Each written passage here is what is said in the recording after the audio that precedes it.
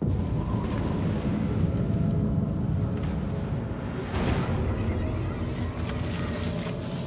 I was going to hide the treasure, you know, I'd hide it in a cave. It's like a cathedral of rock.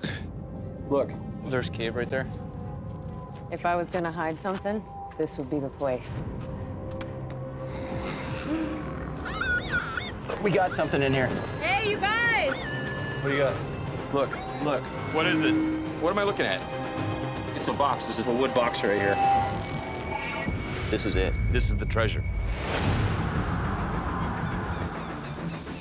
Got another snake.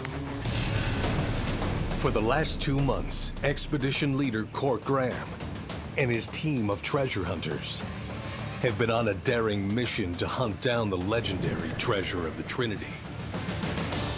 Confronting deadly snakes at every turn, He's moving. He's moving. Get out. the team has endured near-death encounters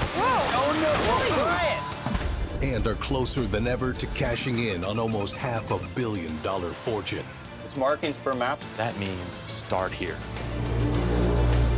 We've got a galleon anchored. This is our wreck. No way.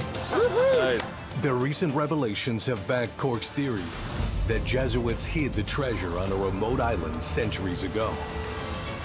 Looks like a Jesuit ring. This changes everything. Now, having unearthed a vital clue, This is the Southern Cross. It's telling us the direction. they're at the threshold of solving one of the greatest mysteries of the past 500 years. There's got to be a cave system down here.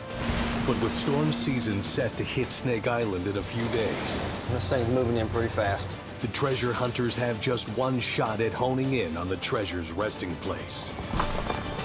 It's now do or die in the hunt for the treasure of the Trinity.